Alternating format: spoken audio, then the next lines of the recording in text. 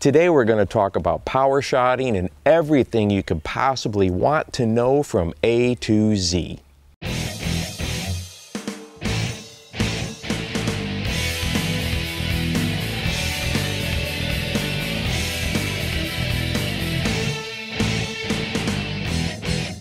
Hi there, I'm Steve Rogers. Welcome to the Bass Fishing Life. Well, today we are going to be talking about power shotting, everything you could possibly want to know, from what it is to weights, hookups, presentations, all of that. So what is power shotting?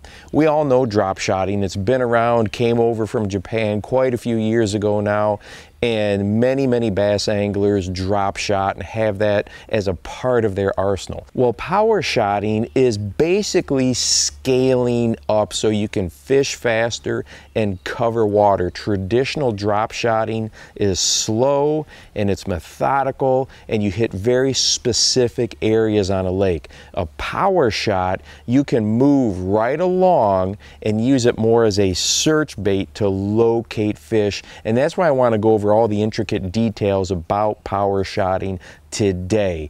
If you want to know 4 great tips for all drop shotting, I've got a video at the end I'm going to link to, so make sure that you stay tuned for that one. So first off, the big difference is the weight. Here is a traditional drop shot weight. This one is small, it's a little 1/8 of an ounce. When we're talking about power shotting, we're talking about going with weights that are at least a 1/2 ounce, even up to 1 ounce in some cases. So right there is a huge difference, and it allows you to fish a drop shot rig so much differently. So this one here is just a regular round drop shot weight. I spend a lot of time using a bell weight. I really like this one a whole bunch. And then we're also going to be talking about cylinder weights as well, but this is a 1/2 ounce cylinder weight and this is a regular 1/2 ounce round weight. Well, what are the situations where you may want one as opposed to the other? Just real generally, if you've got a pretty clean bottom surface or you've got a very rocky type of a situation, these round weights or the traditional bell weights work really good because you get much more bottom contact with the weight. There's more surface area hitting the bottom of the lake or river, and you can feel things a whole lot better with either the round or the bell sinker. Now, the cylinder weight is designed specifically to come through lots of vegetation or cover really well, and you can see in the footage here that this weight just slides right through weeds without getting hung up as much as a traditional bell or round drop shot weight. So that is the big difference between the cylinder and the round. So depending on the lake or river you're fishing, you can go ahead and swap out the weights, or you could just go with that traditional bell sinker. I've had great luck with that one and used it for many years specifically. Now you may be wondering, why would we want to fish faster? And I've got one hooked up here on a spinning rod ready to go with the cylinder weight. Why would I want to put these heavier weights to fish faster? Well, there's a couple reasons. There's times when we're coming from that post-spawn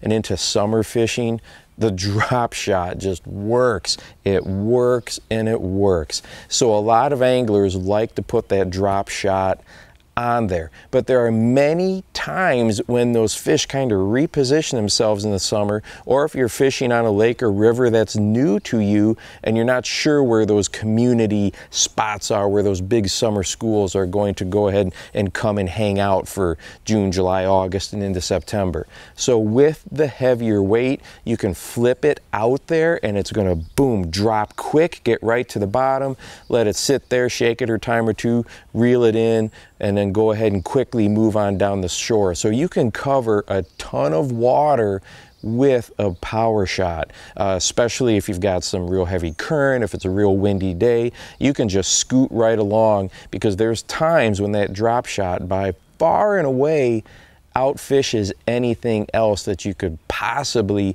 be doing. The other reason that you may want this heavier weight, and I specifically had this situation on a Bass Open event on Lake Champlain, is when you put that heavier weight on there, that drop shot lure, whatever you have, just really rockets to the bottom quickly. And I was focused on smallmouth on Lake Champlain, and if I had to guess, I would probably say about 30 to 40% of the smallmouth that I was catching hit on that drop. They never let the bait get to the bottom because it was shooting by them so fast. And I was power shotting then. I had a big 3/0 hook, a 5-inch watermelon, like a fluke, a swim bait on there, and I was fishing with a real heavy weight, and those smallmouth would just nail that thing way before the weight ever got to the bottom.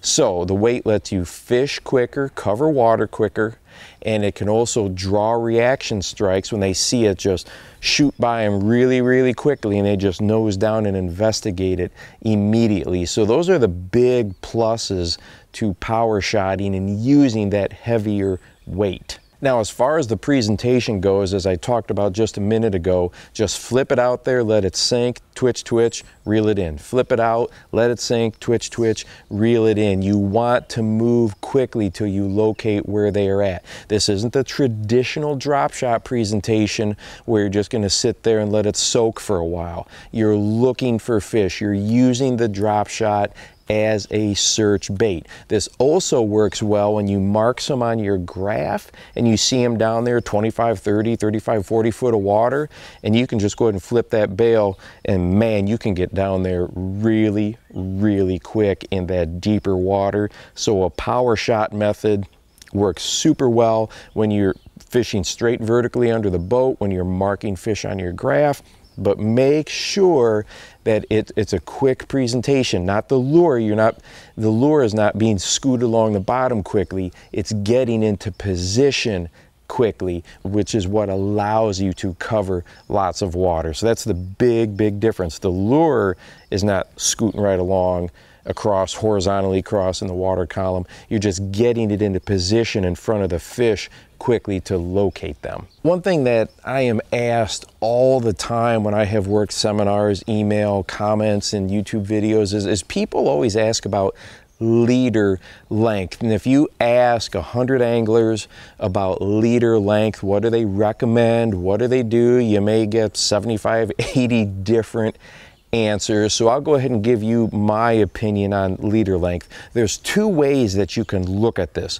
One, what type of bottom do you have? If you have vegetation that is 12 inches, 18 inches there off of the bottom, well, you might want to have a longer leader so you can get above that. So that's the first thing I'm going to be thinking about, is what type of bottom composition do you have? Do you have to get the bait up above the vegetation that is down there?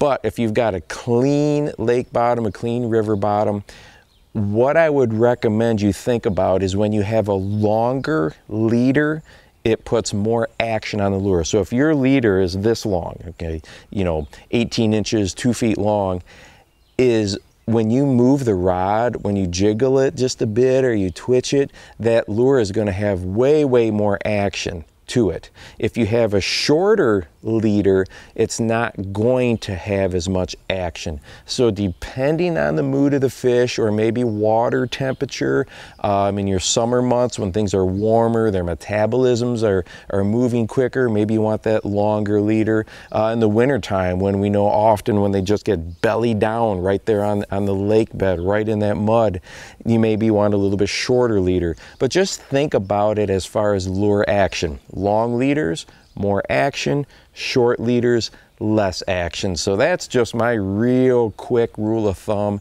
as far as leader length.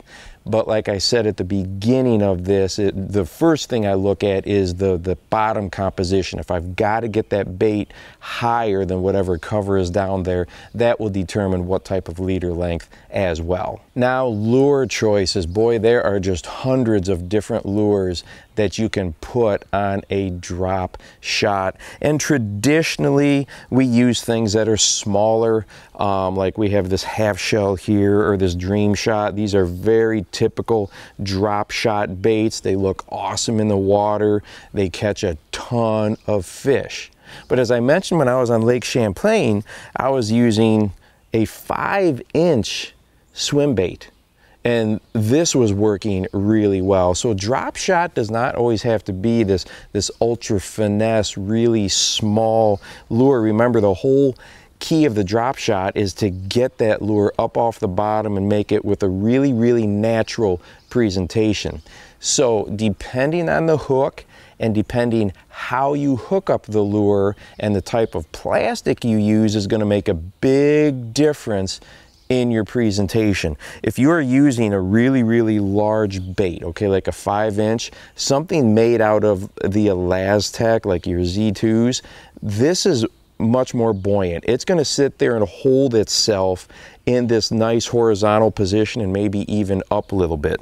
If you've got a larger swim bait that is out of traditional plastic, it is going to dip down on you a little bit if you just hold it motionless. One way to keep a larger plastic up is to go ahead and use a larger hook and Texas rig it as opposed to nose hook it. So if you've got a Texas rigged, that's going to help it stay up in the water column a little bit better, as opposed to if you had something, a traditional, like here's a traditional drop shot hook, and you would go ahead and just nose hook a lure. So depending on the mood of the fish, how quickly they're hitting, if you've got to let it sit there and soak for a second, really check out those baits underwater. How do they look? Are they holding themselves in position? Do they have the action that you want? Try rigging it nosed hook. Try rigging it Texas rig, where you just expose it and leave that hook lay out on the back of the bait. Try your Elastec plastics. Try your traditional plastics. All of those are going to make a big difference on how that lure presents. Now, if the bass are real aggressive and they're hitting well, it's not as big a deal. But if they're more finicky and they want it presented a certain way, maybe your partner in the back of the boat is getting some bites and you're not, how is the rigging going? How does it look differently? So keep tweaking your rigging methods until you get it presenting exactly the way that you want it. Now that leads me into lure color. Oftentimes with the drop shot, the fish get a good look at it, right? Because it's not falling all the way to the bottom and maybe getting buried up in some sand grass or wedging down between a rock. It's up off the bottom and the bass can come right up to it and get an excellent look at the bait. It has to look natural to them. So if you're on a lake that has zero shad, no threadfin, no gizzard shad, no alewives, you don't really want to throw your whites and your silvers and your grays. I mean, they're still going to catch fish, but if you match the bait fish that are in there, maybe it's your bluegills or yellow perch, you're probably going to have better luck. Now, as far as once you know what your bait fish are, and let's say I'm trying to target a bluegill type of a pattern. So I might be going between a green pumpkin or a watermelon.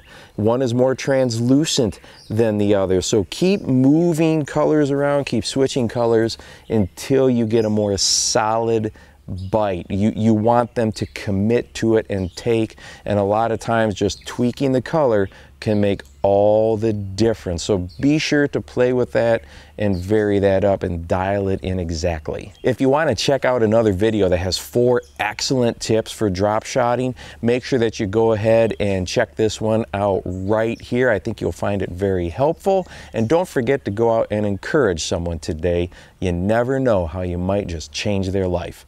For the Bass Fishing Life, I'm your host, Steve Rogers.